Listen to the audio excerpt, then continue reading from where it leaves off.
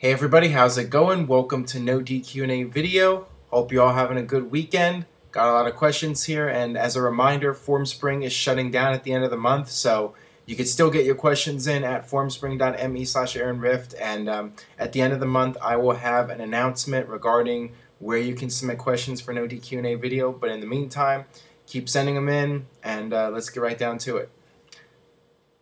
This first one today comes from a good friend of mine, Ryan in San Pedro. Hey fella, is it just me or is this WrestleMania one of the least anticipated WrestleManias in a while? This build-up is lackluster and almost no heat going into it. I'm thinking twice about even bothering to watch it this year. What do you think? Please answer in video. I do think that the build-up has been disappointing. I think WWE's relying too much on the names for WrestleMania. They think that just because you have John Cena versus The Rock, everybody's going to instantly buy the pay-per-view. Now, that could be true. I think that WrestleMania has a ton of name value in itself, and with The Rock, John Cena, Brock Lesnar, Undertaker, CM Punk, all these big names in the New York market, WWE is going to get a ton of mainstream publicity since they're going to be in the New York area. So I think WWE is relying on that a lot.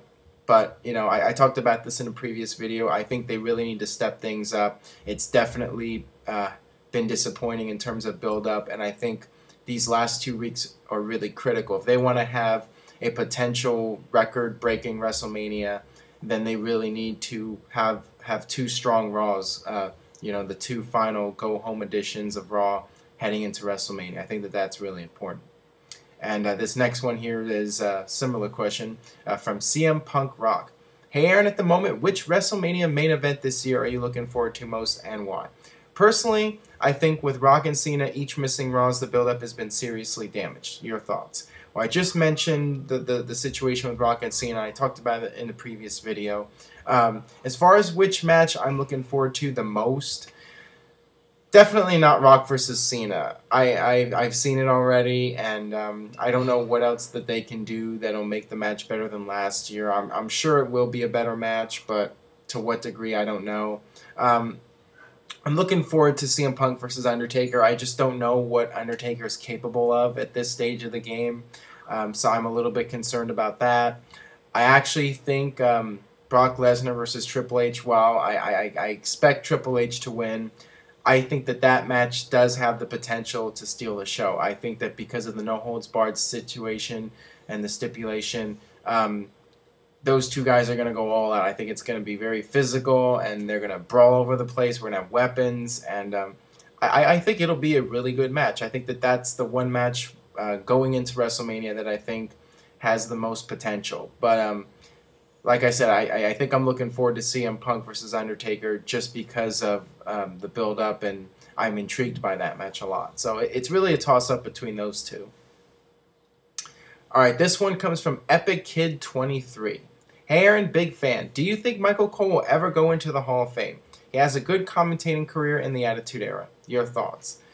Definitely, I could see Michael Cole going into the Hall of Fame eventually down the line, not anytime soon, but maybe in 10 years. People complain about Michael Cole and rag on him, but the fact is he's been a very good employee for WWE over the years. He's been around now for 13, 14 years, and he's commentated literally hundreds of episodes of Raw and hundreds of episodes of SmackDown. And he's done a lot, and I think he's definitely the voice of the modern WWE. I think, and some people might not like that.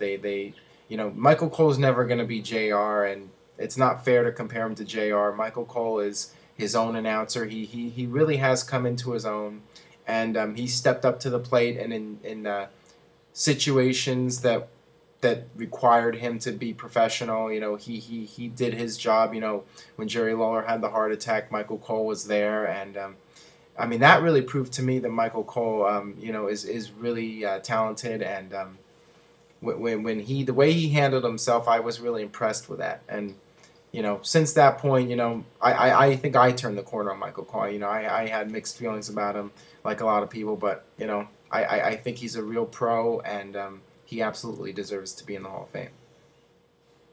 All right, this one comes from Jamie Lee Mack. Hey Aaron, do you consider the Bret Hart-Roddy Piper match from WrestleMania 8 to be one of the most underrated matches in WrestleMania history? I think it's one of Piper's best matches. I agree with you. I think that that was a really good WrestleMania match, and it might not get as much credit as it deserves. I remember really liking the build-up for that match, babyface versus babyface, but, it got really intense between them. They had, this face-to-face promo with Mean Gene a couple weeks before WrestleMania. I thought was really good. And the match itself, I mean, it was really important for Bret Hart. Bret Hart was rising up towards the top of the card, and Roddy Piper put over Bret Hart and made him look really good. This was a very important match for Bret Hart's career, and I love the finish. Roddy Piper gets the ring bell, and he's considering using it, but in the end, he decides not to go that route, and Bret Hart takes advantage of the situation and beats him. So I really liked that finish a lot, and yeah, really good WrestleMania match. All right, this one comes from Nick Gags. What are the chances we get a WrestleMania 30 match made on Raw after WrestleMania 29? I don't think that they'll officially announce a match. I think that, it's been done already, but I definitely see them at least teasing something. There's rumors going around that on the Raw after WrestleMania, they're going to have some sort of tease with Brock Lesnar and The Rock. We'll just have to wait and see what happens. But yeah, I think there's a very good chance that we'll at least see some sort of tease for next year's WrestleMania. All right, this one comes from Young EZ. Hey Aaron, I was wondering when WWE was finally going to do something with Big E Langston. What would you book as the best ending to his match at WrestleMania for the tag team titles? Well, to be honest with you, I don't think that Dolph Ziggler and Big E should win the tag team titles. I do think that Team Hell No has run its course. I think it's time to break those two up, but I don't think Ziggler and Langston are the team to beat them. If it was me booking WrestleMania, I would, put Alberto Del Rio versus Jack Swagger in the opening match, have Del Rio beat him, and then have Dolph Ziggler come out and cash it in on Del Rio and win the title. Then later on in the night, you have the tag team match, Dolph Ziggler coming out as champion, world champion. And then as a way to get revenge, you have Del Rio come out, interfere in the match, and cost Ziggler and Langston the tag team titles.